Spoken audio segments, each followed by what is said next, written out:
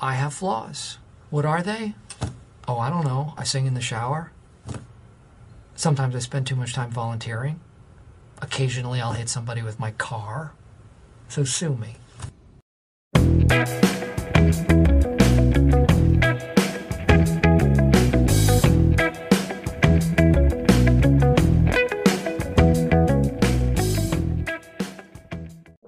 Got it. There he is. It's the lesser, Hello. it's the lesser spotted Tom Morrison. Lesser spotted? Yeah, in your natural habitat on my computer screen. Ah, yes, I am. How's it going? Not too bad. How are you? Yeah, good. Doing well. Excited. Yeah, excited to get stuck in. Had breakfast. Ready to go. No breakfast, just Yep. coffee. Love it. Love it. So if you're currently watching this, you're not currently watching this because we're not live, but if you're currently watching this and you don't know who Tom Morrison is, you don't know who Jenny Sanders is, they are your mobility gurus basically. They're my go-to resource whenever I don't know something about mobility, about hips, about backs, about knees, and things like that. And I've been following Tom for must be 4 years, kind of since I started, which was 2017. I kind of stumbled upon your stuff, probably to do with like Facebook algorithms, all that, and they presented me with you. And I can say I've learned an awful lot over the last few years following your stuff, and it's great to be able to sit down and chat with you. So you have a Facebook group called the Simplistic Mobility Method, which I'm part of, and there's over 9,000 people in it. Is that right? Yeah, Yeah. And it's amazing just seeing every day there's people from all over the world talking about how much this method is helping them get out of the pain cave, live pain-free lives, without surgery, without doing anything crazy. And it's just, I've been a part of it actually since before I bought the Simplistic Mobility Method. Um, and it was great to see that. And I think that's a really good tactic on your part by letting people in the kind of behind the curtain to see what progress people are actually making. well, yeah, that's the thing. Like, I can stand and shout until I'm blue in the face, but it's quite hard. I find now where I'm at because I am pain free and I've been pain free for so long, and I move quite well now. It's great for the other members of the group. If someone comes in and they say, "Look, I've got this problem. I'm this age. I've this background." They're gonna find one of the other members having the exact same experience that they're going through now, and they're just a tiny bit ahead of them. So it's more relatable that way rather than me trying to say, "Oh yeah, you can definitely be fixed, you can definitely be fixed." It's so much better coming from someone that you feel like you're closer to. So So that's where the group's really great. Really, like it's so supportive in the group. yeah, and there's so many people in it now that it kind of runs itself, doesn't it? I mean, people are kind of they're starting conversations and they're getting interactions, and you don't really have to do too much. I mean, you can chip in whenever they ask you to, but it's kind of runs on its own. Absolutely, yeah. And there's people that have been there like yourself for so many years that they're answering with our YouTube videos. They're saying this is what Tom would say in this situation. Like it's so Yeah, cool to see, and I go on and I'm just like thumbs up. Yeah, that's exactly what I would give the person as well. So yeah, it's so cool to see, the message that you're spreading, and it's it is rubbing off on people, and people are being encouraging and stuff, because so many people get so disheartened about things, and then if they're around other people that are just for giving up anyway themselves, you just start to believe it yourself, and you're like, nah, I can't be bothered. Then if they can't do it, I can't do it. Why would anyone be able to do it? So the group's just full of people that have fixed themselves, and they've made themselves feel better with the exact same program, the exact same movements. yeah, So there is method in the madness. It's not just a couple of nice stretches that I like. It yeah. is extremely well thought out. It's called the simplistic mobility method because I've taken out all the jargon and anything that's not necessary at all. It's just the stuff that you need that's in order. Totally. Which leads me on to kind of a first question is what is mobility? Because a lot of people have it in their mind that, and I used to think this, that it's just flexibility. Being able to touch your toes, that might be the limit of what somebody thinks mobility is. How would you sum up the differences between flexibility, mobility, stability? And mobility, our mission is to separate out what people believe mobility is, and that it's just something that you do as part of your gym work. Mobility should be a non-negotiable thing that everyone should do regardless of how they feel. If they enjoy exercise or not, I don't care. You should be looking after your joints. You should be looking after your hips and your shoulders so that you don't have neck pain all the time, or chronic back pain all the time, or You know, everyone just sort of chalks it off at a certain point to age. And like I meet people every week in their 30s that say that they're getting on a bit. And it's just down to bad habits, and it's through not focusing on mobility. So it needs to be separated out. It's like that you do it at home, you do 5 minutes a day, and you work on those main important things, which is essentially what SMM is.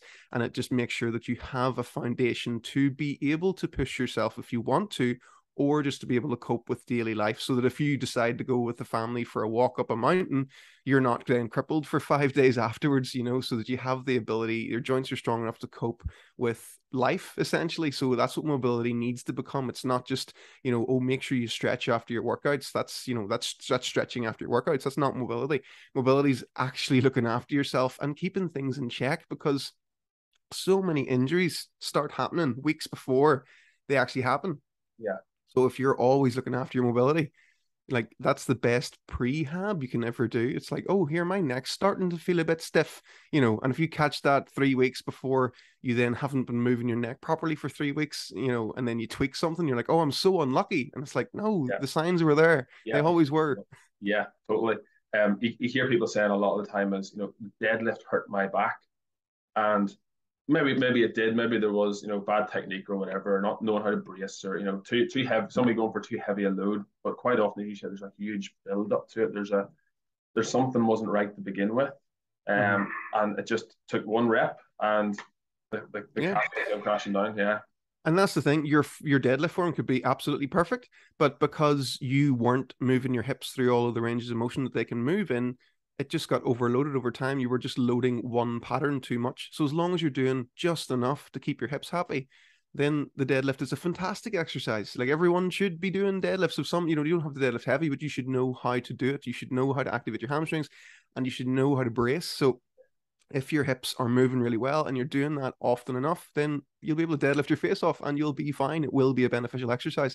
But if you're never sitting down in a deep squat, you're never working on your balance, you're never working on your foot strength, for example, as well, then, you know, you're just leaving yourself open to these big compound strength movements that everyone says is a functional movement, which, yes, it is, but it's a part of a bigger functional system that of other things that need looked after as well. So there's so many people that just don't rotate their hips. You know, I kind of forget sometimes, even now, that, you know, the 90-90 position, which is one of the most popular ones for mobility work, that so many people in the world still aren't doing that. They're just cracking away. They're just doing lunges, they're just doing squats, and they're just doing deadlifts, and they're missing out on that rotational element of the hips, which they need so much.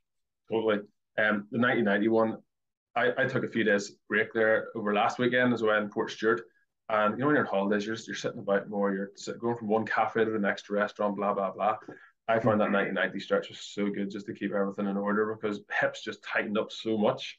And just spending time in that position is phenomenal. It's so simple in so many ways, but it does wonders. And I've used it with clients. I use it quite regularly with clients who I know maybe have tight hips, or maybe the back has given them issues in the past, and they think it's an incredible one as well. But it's not just about individual exercises. You're more about principles, aren't you? Trying to pardon me, but trying to emphasize principles and learning for yourself how things work, and then trying to apply that to your own body, rather than just taking what somebody says on the internet, do this one that fixes back pain. Figuring out what's going on in your own body, and then trying to use the tools that you and Jenni have developed for us. Exactly. And that was what I started to. Oh, what's going on there? That's what I started to notice, was that things need to be done in a certain order. So there was people that was coming to me and they were doing good exercises. They were doing exercises that they should be doing for their hips, for example, but it was the order that they were doing them in that was making the problems even worse. So you'll start to come across like unilateral training, so starting to do single leg exercises to correct imbalances. But bringing it right back to 90-90 again, if your 90-90 is really different on one side compared to the other side, and there's a difference with how your hips are moving. So this is just essentially what led to me injuring my back, was that my right hip was so bad compared to my left hip.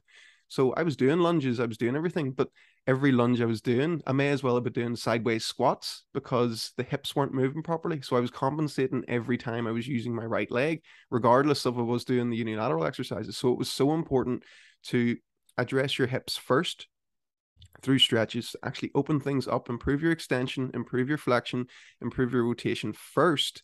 Then you do the unilateral stuff. That's when that stuff starts to come in, so that you're not compensating when you're doing that exercise.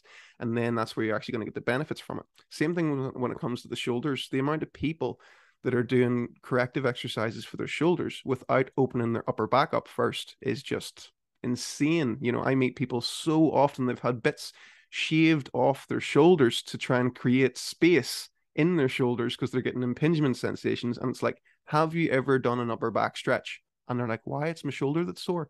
And it's like, because you're not able to move your ribs or your shoulder blades properly.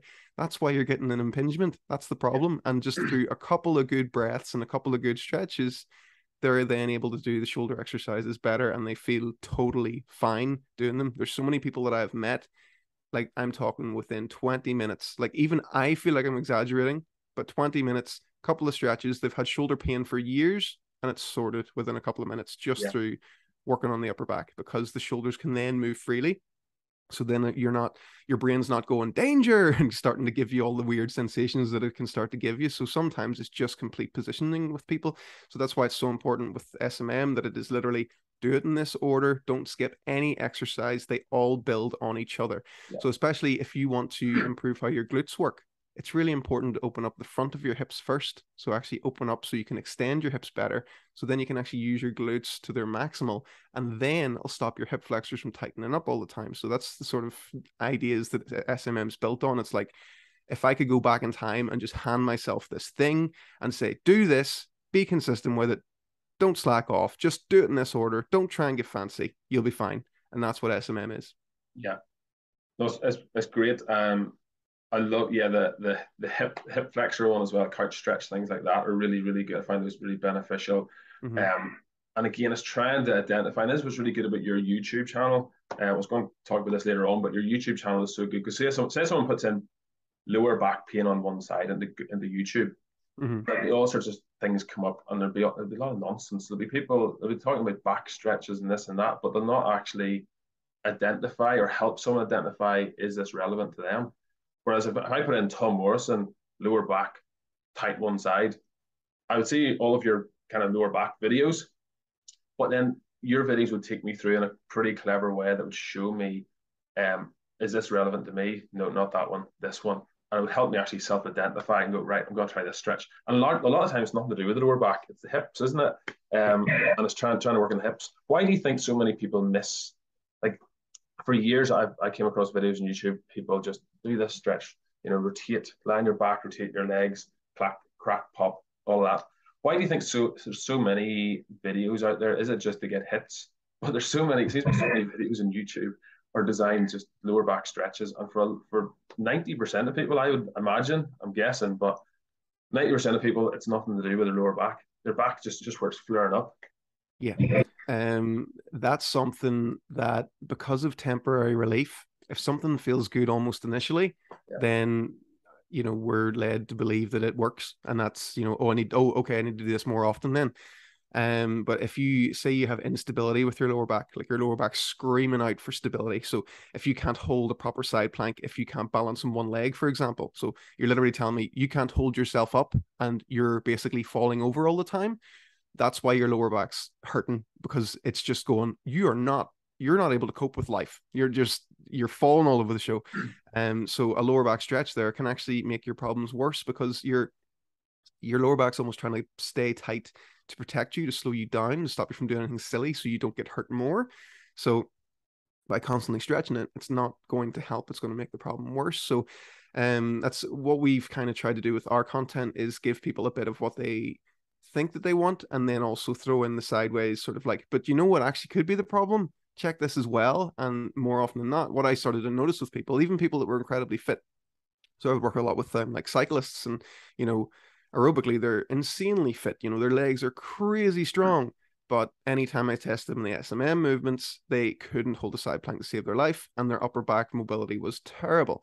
So that's why they always had such bad back pain, and their hips always felt so bad, because the likes of walking, swimming, cycling, there's not that much joint movement in them. So you can get crazy, crazy good at them, but they're not going to make any difference for you. Yeah. Yeah, that's a good point. What about, so the simplistic mobility method, great program. I have it right here, actually, just showing off now. But it's so good. But do you ever get people asking you what's the difference between doing that and doing yoga or doing Pilates? Um, do people ever think of that or Yeah, all the time. And that's essentially what I've done. So there's only so much good stuff to go around. Everything's already invented. It was all being done by a monk a million years ago in a temple somewhere. It's already been done. So I've taken a lot of stuff from martial arts, from Pilates, from yoga. Hang on. And yeah, it was the order that makes the difference. It's the order you do things in. You need to have a combination of both stretching and stability exercises to actually make any difference to how your body feels. So you actually need a lot less than you think you do. Now, by all means, if you enjoy yoga, you enjoy Pilates, do them anyway. It's still a great thing to do. They are fantastic systems to do. But what I always wanted was for the person to say, look, shut up. You need this. This is non-negotiable. Has to be done. That's what SMM essentially is. So yoga and Pilates, they are great. Martial arts are great. Do them all, but you need to focus on the most important things. yeah, yeah. No, it's something that I guess I get whenever I recommend the likes of yourself, your videos, your products to people. It's something I'm like, well, I do Pilates or I do yoga, but as you say, it's the order in which they're done and trying to cut out a lot of the non-essential ones. And again, that's the problem, isn't it, with the internet? You get a million stretches thrown at you, or a million moves to do, or a million different variations, and it's trying to figure out which ones are really essential for optimal hip mobility, ankle mobility, shoulder mobility, and doing them in the right order. Then, I think that's what the simplistic mobility method is really good at doing. It just cuts it all away. Yeah. Sorry. Go ahead. What I notice with a lot of like mobility programs, like if someone shows me what they've been given as a part of mobility plan, is that it misses out the certain ranges of the hips. So you have, for your hips, you've got flexion, extension, internal rotation, external rotation, and you also have how they can move up and down vertically, so hiking at the sides with the hips too. And you also have then abductor strength and adductor strength. For any coach that's listening to this, always check your clients' adductor strength, because 9 times out of 10 you'll get lucky, and that's going to be the thing they suck at most. So that's where you can fix things. What you'll see with most people is that their abductor strength is totally fine. And that's why clamshells is one of the most commonly recommended exercises to help fix hip pain. But have you ever met someone that struggled to do clamshells? It's like, okay, put a band around your knees and just open your legs and close them, open your legs and close them. They'll maybe, feel a bit of a burn after a few reps, but they can do them straight away. The amount of people that I've met in my life that cannot hold a Copenhagen plank to save their life, which is whenever you're holding up yourself with your adductor muscle rather than the abductors, is absolutely insane. And that leads to back pain, that leads to knee pain. So if your hips aren't complete, so if you haven't addressed all them things well, that's where your lower back and your knees are going to start to absolutely hate you, because you have an incomplete hip. You're just walking around, you're basically shuffling from side to side because everything isn't supported from all sides. So it's so important to keep that in mind.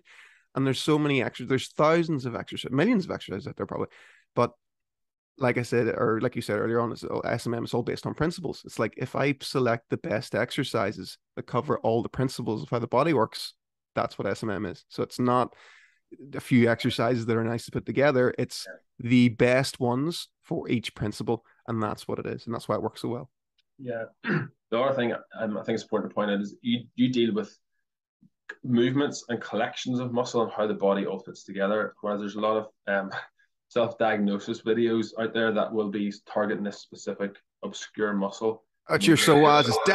It's definitely your psoas. Everything's your psoas. That's it. Yeah. And do this one, and this will target it. Nothing else. It'll just get that little muscle. So I think it's really good. Even something like the side plank march, which just it really highlights our weaknesses, doesn't it? Just getting in the side plank and trying to lift your knees up, while staying in a stable position. But it's mad how much that exposes us. We're not used to it.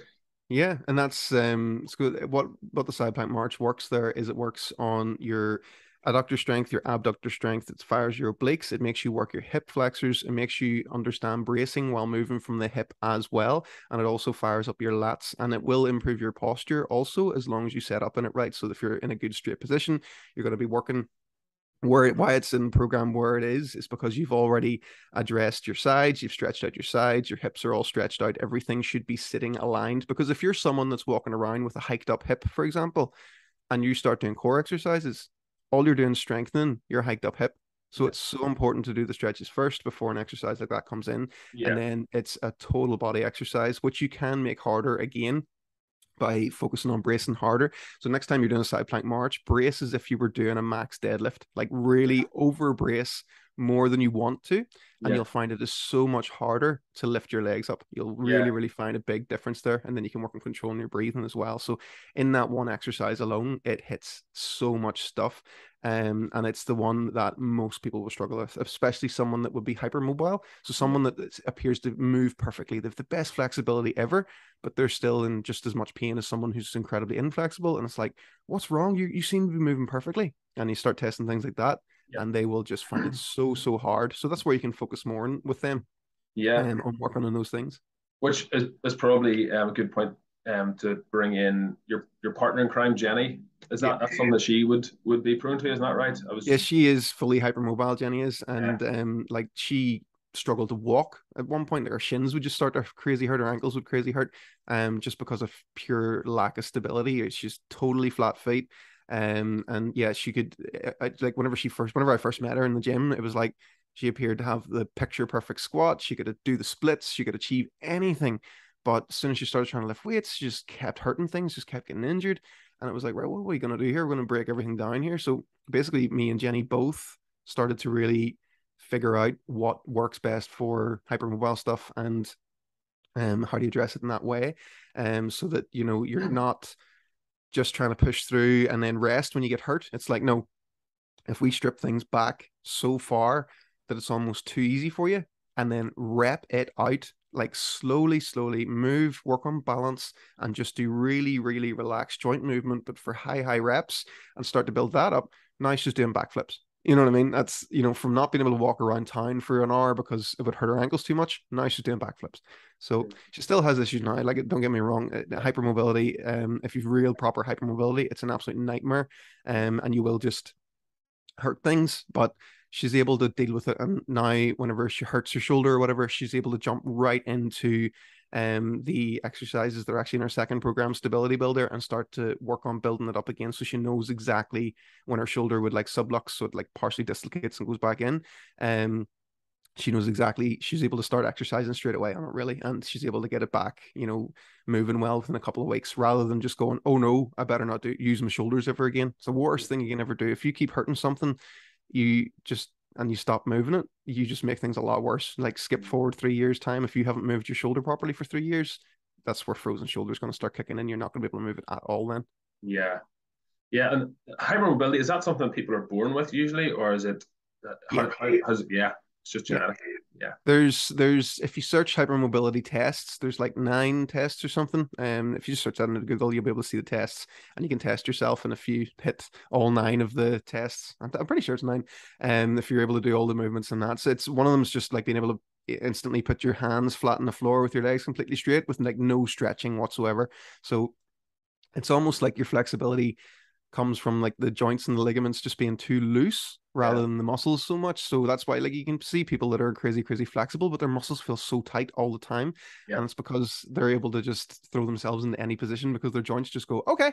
And there's no sort of stretch reflex going on there where the brain Yeah. goes, no, don't do that, that'll snap. It's just not there. So that's why they can really get hurt so easily. Yeah. And it just takes more time to build things up than it would for someone. I find, just in my experience, is it's easier to get someone from being inflexible to more flexible than it is to build someone up from hypermobile to being able to have a good bit more stability. It just takes that wee bit longer because you have to be more careful at the start. But then, once you've built that foundation, Jenni's like, the stuff Jenni can do now is insane. Like, she's so good at handstands, she's so good at weightlifting, she's so good at calisthenic stuff now. Like, it's absolutely insane. So it's been really cool to see her just develop over the years. Yeah. For something like a deadlift, would that be a massive problem for someone with hypermobility? So trying to feel your hamstrings getting tight, for instance, would that be Exactly. an issue? Yeah. Yeah. Yeah, trying to create tension in the hamstrings, trying to lift the legs as well. If you're doing a hanging leg lift, trying to engage their core is a very hard thing. They almost find it harder to brace at the start. Not everybody, but a lot of them do. So I just feel bad. I'm sort of them, those hypermobile Those ones. You feel guys. bad, like. Yeah, Yeah. those guys. But no, just what I've noticed with working with people with extreme flexibility, for example, is that like bracing, creating tension is something that's much harder for them. It's not that they don't understand it, it's just that it's harder for them to get their body to do it. It's Yeah. hard for anyone to do it, but for Yeah. them it seems to be much harder for them, because you can explain it to someone that's not flexible and they'll probably be able to muscle their way through it quite quickly. But for love of trying with someone that's very, very flexible, they're like, I really am trying to brace here. It's just their joints, just they're just not used to that, so it does take a long time for them to build that up. Yeah, no, I remember a time I was coaching somebody trying to teach them the deadlift, and I was like, "Yeah, try and find your hamstrings. Feel your hamstrings." Nope, nope, nope. Just it took forever before he kind of got where he needed to be, and on the outside, his position looked fine, but he couldn't feel a thing. So it was trying to get him Exactly. to get in that position, but not feeling it can be an issue. Then not feeling that tension through your body before you try and lift something heavy. Yeah, because something can look totally right, but if the muscles aren't working in the order it's supposed to be, something's going to break down. And when you start adding more weight to that, that's where the back just starts to round every time the deadlift. And like, oh, I've got stuck at this weight, and it's like, no, it hasn't been right ever. It's just because the weight was lighter, you were getting away with it. So then whenever you start to add that bit of intensity on, then all the problems just jump right out. Yeah, totally. I think it's quite good though, that coming from like Jenni's perspective and then your perspective. So you had a bad back injury. How long was it? 2014 or something you said, or how long ago was it since you had your It's probably near 7 years now ago. 2015? Yeah, Yeah, probably 2015. Yeah. yeah. So you didn't really do much training until you were 24. Is that right? Mm-hmm. Why did you? So Was there a reason why you didn't like exercise or didn't bother with it? I just no interest in it at all. Like, me and all my friends, we just drank and smoked. That's all we did. And then I started watching UFC, and I was like, "Here, I want to win the UFC." So I went and joined the martial arts gym. Never trained a day in my life. Like I went to a gym before, but like you just run around all the cable machines and do 3 sets of 12 of everything, so you're not in the machine too long. And yeah, I started doing martial arts 6 days a week, and I loved it. And I just went overnight, stopped smoking, stopped drinking, and just started training like a crazy person. And I got away with it for a good year, but then things started just being sore and hurting all the time. And I couldn't move on the ground the way the other guys could. I couldn't pull a guard properly. I couldn't sit on my heels. My shoulders were just awful. Couldn't throw a punch to save my life. Still can't. But yeah, all my flexibility started to hinder me all the time. And it was like, right, I'm going to get strong, because it was being sore all the time. It was like, right, I need to take strength and conditioning more seriously. So I started training like a bodybuilder essentially, and then started lifting, doing the Olympic lifts, and then eventually moved into CrossFit with no flexibility. It's the worst thing in the world you can do. Because the information back then wasn't the same as accessible as it is now. And there was no amount of resources on the YouTube you could kind of use in the same way you can now. So I was just blindly going, oh well, I've hurt something again. I'll rest till it's better. And then a couple of weeks later, I'd start training again. And then a couple of weeks later, it would hurt again. And then it would hurt myself again. And so it was my shoulder and my knee started first, and my neck. I'd always tweak my neck. And then I really badly hurt my knee. And I started walking with a limp all the time. So I had a bit of meniscus flying around in it. It was just constantly inflamed. So I started having this really bad limp. So that started to combine with my already bad right hip, which had no movement in it whatsoever. So then my back injury when I was back squatting, one day it was 150 kilo for 3, I think. And I just felt a pop, pop, pop in my lower back, and thought, oh, I've tweaked my back again, for frig's sake, because I used to do it all the time. Tore my fascia in my back, and I realigned my pelvis and did all these things. And I was always having back pain. I even remember the first ever, or one of the first holidays me and my wife ever had, we went to Amsterdam, and I was moaning about my hip being sore the entire time. Like, I made the trip miserable because I was just moaning about how sore my hip was, because we're having to walk up all these weird stairs all the time. And so the signs were all there, like that my mobility was terrible, and I just wasn't listening. It just wasn't important. I was just like, ha ha ha, I'm inflexible, ha ha ha. Didn't bother me. And then because I started loving training, and then it just kept getting hurt. And then when I hurt my back, that was when I really had to step back and be like, right, what's wrong with me here? And then luckily, over the course of a year, I was able to improve my hip flexibility and basically do all the SMM exercises. That's when I started to learn more about them and be like, why can't I do this at all? Why can't I do this at all on one side and I can on the other? What's going on here? And then I started, because I was already coaching at the time, I started trying these movements with the clients as well. And I was like, they weren't as bad as me, but they were having those same aches and pains I was a few years back. And I was like, Yeah. can you do this? And it was like, no. And I was like, okay, there's something in this. And that's essentially how I started to develop the exercises. And then it was a while after that. There's multiple light bulb moments that all led to it. And then it was a while after that. It was like I started seeing people that they were doing the SMM movements, but they were doing it in the wrong order. And then that's when I started to realize, oh, it's the way that you do them. Yeah. So that's when I started eventually taking away foam roll, and I was like, well, don't need that. And started taking away other exercises. And I'm like, well, don't need that. That's not actually doing anything. That's not fixing anything. I can do that. So it's not the problem. I can't do this. That is the problem. And then so over the course of the year, I made myself pain free, and my lifts all went up. I beat my snatch, I beat my deadlift, I beat my squat, absolutely everything. Felt great, moved better than I ever had, looked better than I ever did, felt great. And then I finally got my MRI scan, and I went and got I was like, well, I've waited this long, I've waited for a year to get it, so I'm going to get it anyway. And I went and got it. And then when I got the results, it showed that I had an L4, L5 disc protrusion and an L5, S1 disc extrusion with irritation on the nerve. So I can't actually feel my left glute properly. Like I feel when I squeeze it, but I don't feel it move. When I feel my right one, I'm like, yep, there it's going. It's going. I feel it's totally different to my left. And my left glute has atrophied as well. So it's much smaller than my right glute.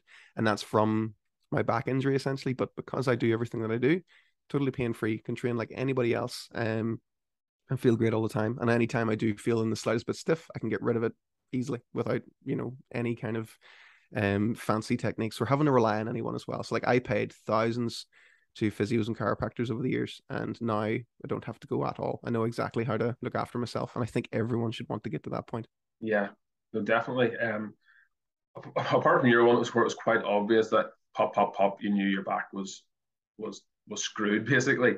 How would you say that we can identify the difference between an injury and pain? Because sometimes someone gets pain, they immediately think I'm injured, I'm broken. It's not always the case. Sometimes it's a bit achy, and as you say, it's like a warning sign almost. But if we don't do anything with it, we can make it worse. But is there a time, or is there anything obvious you could advise people to go to the physio or to go to the doctor or get a scan or something, or can you is there kind of a red light? Yeah, it really depends on someone's lifetime of training. So if you kind of, you've been doing it for a few years and you kind of know your body a little bit better, then you'll be able to tell the difference between like just a sort of dull ache or a sharp, intense pain. So if you ever get a sharp, intense pain, or there's a movement that immediately it's almost like your brain screams at you when you try to do the movement, then it's probably quite an acute injury. So you should go and see a physio about it and get advice there. Um, if it's something that keeps coming back, so if you've had something that's happened to you 3 times and it gets better and then it comes back and it gets better and it comes back, you really need to look at your overall training and start to assess, what am I not doing here? What have I missed? Because that's most likely what the case is, that you're not doing something in your training. It's not that there's something actually wrong with the joint.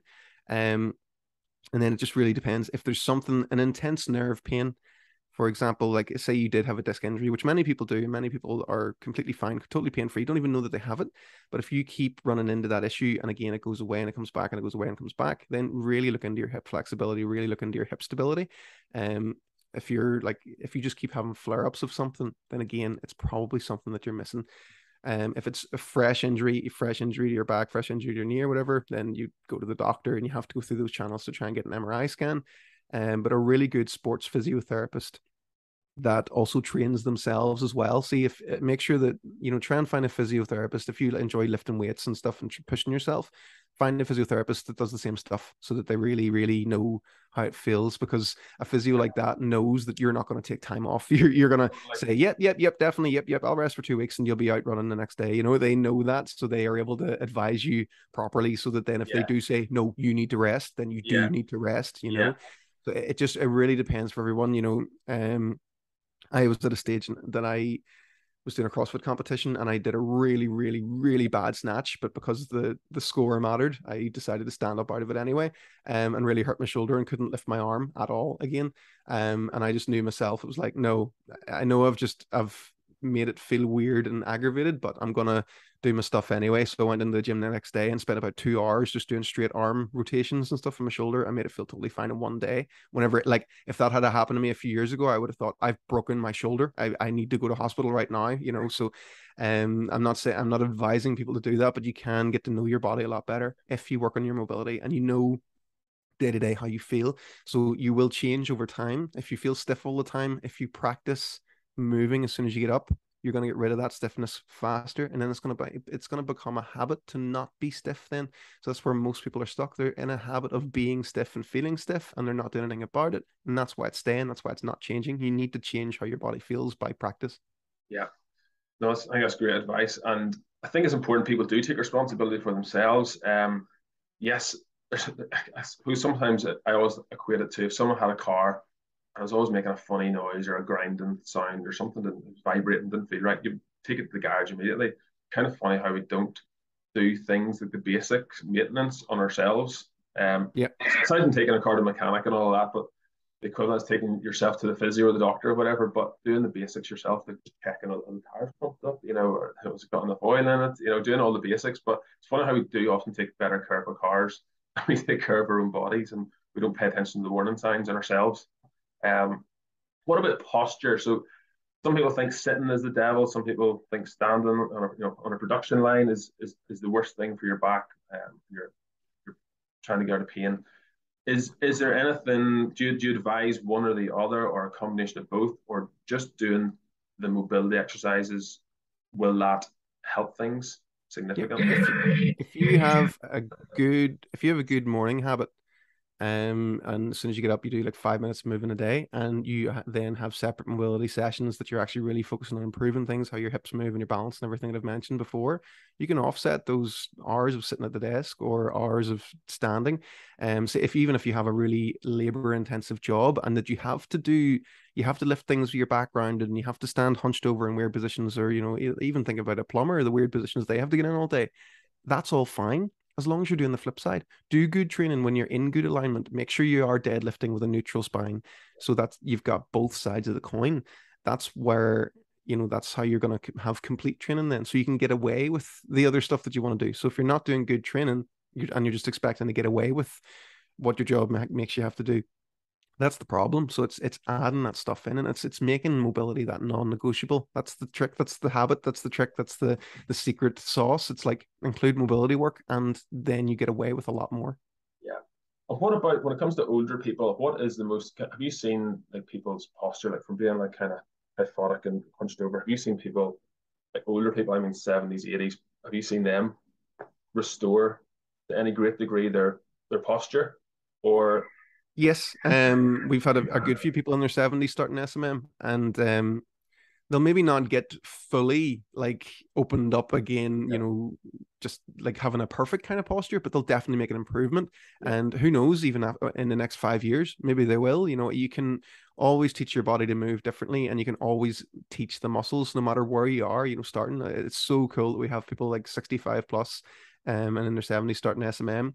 Yeah. I think people are starting to realize that they are living a lot longer these days. You don't just get to 50 and go, right now I just sit in my chair and knit. It doesn't happen. It's like, no, you've got granddads out there in their 90s doing marathons. That's the way things are going, if you want them to, so it's so important to think about that. It's like, if you feel old, it's like, look at your habits. Are you being old? Are you not being active? Are you not, doing this stuff, and that's not a take on old people. Like, I hope I get old. I'm really looking forward to hoping I can get old. So I am never going to lose the habits I have now, and I'm always going to keep checking up on them so that I don't end up not accidentally balancing for 5 years or not accidentally moving my hips properly for 5 years, and then I've got all these problems now. Where did they come from? And it was like the 5 years that you didn't do anything, So you can always make a difference at any age, always. Yeah, I think it's great advice. Tom, I'm gonna wrap it up soon because I don't want to keep you back, and I think we're running out a bit of time here. But do you have a joke you can share with us? We usually ask guests to share a bad or good joke if you have one. Oh, it's always going to be a bad joke. So, where does Napoleon keep his armies? Don't know. Up his sleeveys. Brilliant. Brilliant. Love it. Thank you so much for joining me. I would just want to give people a little bit of information about you. So you can follow you and Jenni on Facebook. Just type in Tom Morrison Training, isn't it? Isn't that on Instagram as well? Tom Morrison Training. YouTube as well. Just type in Tom Morrison, and I'm sure you'll pop up. Yep. So yeah, and you've got loads of products on your website as well. You've got the beginner's bundle, ultimate core, simplistic mobility method, which we've talked a lot about, stability builder, end range training. You also offer video coaching and one-to-one coaching as well online. Is that right? Yeah. Yeah. So there's loads of stuff. I don't recommend very many products, but I can highly recommend anything you kind of put out. Definitely simplistic mobility method. That's the main reason I wanted to buy it, because it helped me so much, even just watching your videos. So I wanted to have something, I wanted to buy it myself and be able to back it, knowing that it was good myself. So I'm happy to do that. And yeah, I don't really push products or things, but definitely want to push that. So I do share it with clients a lot. But thank you so much for joining me, Tom. Thank you so much for what you're doing for thousands of people around the world, helping people stay pain free. Yeah, keep in touch and Yes. have a good one. Take care. Yes, thanks so much for having me. No bother. See you later. Good talk, bye.